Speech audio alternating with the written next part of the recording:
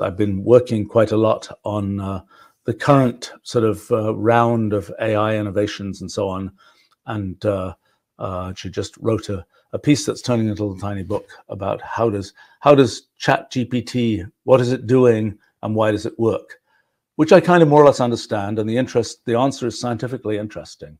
But one of the things that leads to is the whole question of, so what's going to happen with us and AIs, and are we in the last years of our species, so to speak, and is it all AIs all the way out, and so on? And I've been thinking about that. In fact, I've just been working on that last few days, and I've been going through these kind of waves of do I understand what's going on? Do I not understand what's going on?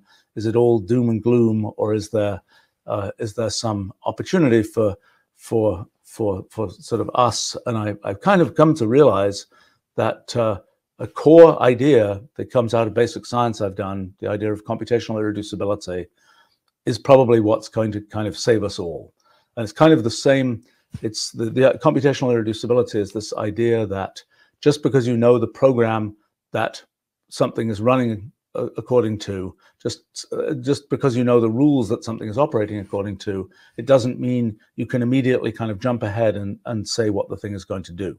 There's this kind of irreducible computational process that's involved in working out what the consequences of some set of rules will be.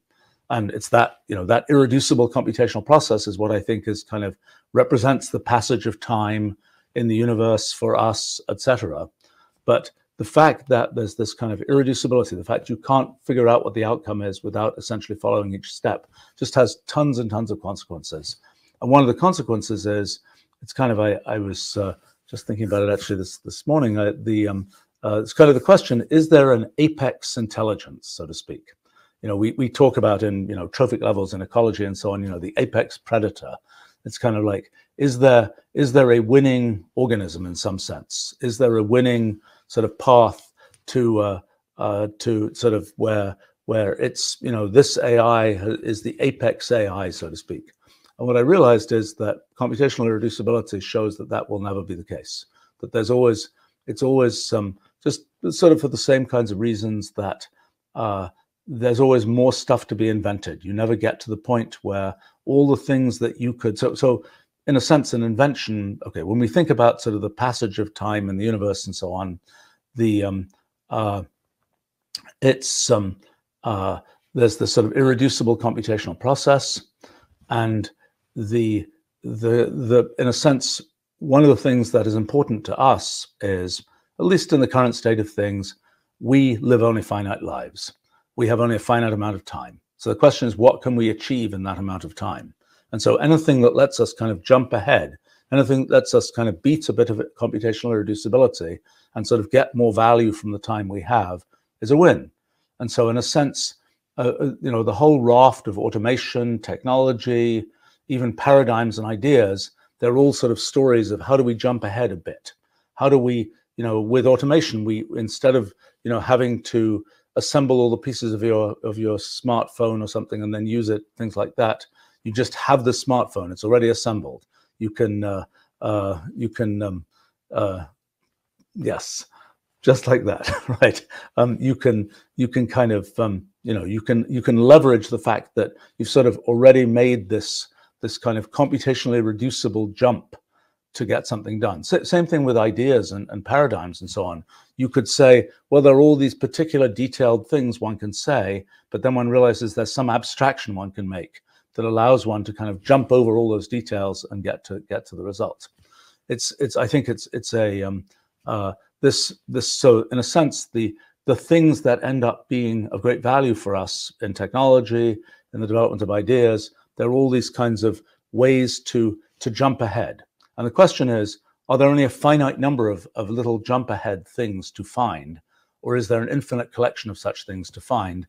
And it's a sort of a theoretical consequence of computational irreducibility. There are always an infinite number of possible pockets of computational reducibility.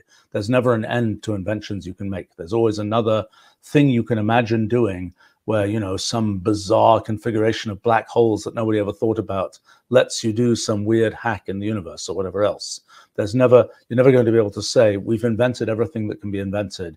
Every sort of way of jumping ahead in the universe has already been found. And I think that's sort of part of what part of what one realizes is that that's sort of the reason that when we start thinking about kind of the, will the AI eventually take over, and it's just like, we're done now. This AI has figured out everything. There's nothing more to do. Okay, so there's another thing I figured out recently. So this is my last few days. But I've been curious, okay, we all, people do jobs, they do different kinds of work and so on, and things evolve and there's more automation. And the question is, what happens to all these different kinds of work that people do? And, the pattern in history tends to be some technology enables some particular domain of work, like example, telephone switchboard operators enabled by the invention of telephones. Okay, so for a while, telephone switchboard operators are a thing, and there are more and more people who do that particular kind of thing. And then telephone switching gets automated, and nobody needs human telephone switchboard operators anymore. But what happens? Well, a lot more telephone switching happens. And then we build this whole stack of telecommunications technology on top of that possibility. If now there were human telephone switchboard operators, every one of us would have to be one of those in order to support the the traffic that exists. But so what happened is, in a sense, there's this way of doing things that is done sort of by hand. There are lots of details about how it's done. Then there's kind of a level of automation, almost a level of abstraction that's generated, that then sort of opens up another frontier of possibilities.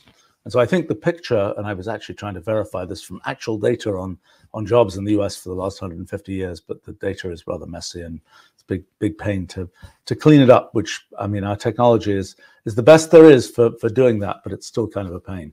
But in any case, the thing that I'm sort of trying to understand is this process where you define a certain set of things that can be done, you automate those things, then the automation kind of opens a new frontier. And the thing to realize is that at that frontier, there are always many possibilities about where one can go. There's that opens up a lot of possible things. Like in current times, the LLM world has sort of opened up another set of possibilities for what AI can do and so on. And then the question is, well, which of those paths will actually be taken? And you kind of realize that this is a thing where there's no fundamental answer to this. There's no AI that's going to come in with some bag of mathematical axioms or something to say this is the right answer. This is something where there's sort of arbitrary choices to make, and those choices are that's the place where sort of, while we humans are in the loop, so to speak, that's the place where sort of we get to knit ourselves into this sort of computationally irreducible history of what happens. I mean, this is the thing that, again, if there wasn't computational irreducibility, the big AI could come in and just say, I figured it all out, history's over, the answer is 42 or whatever it might be. But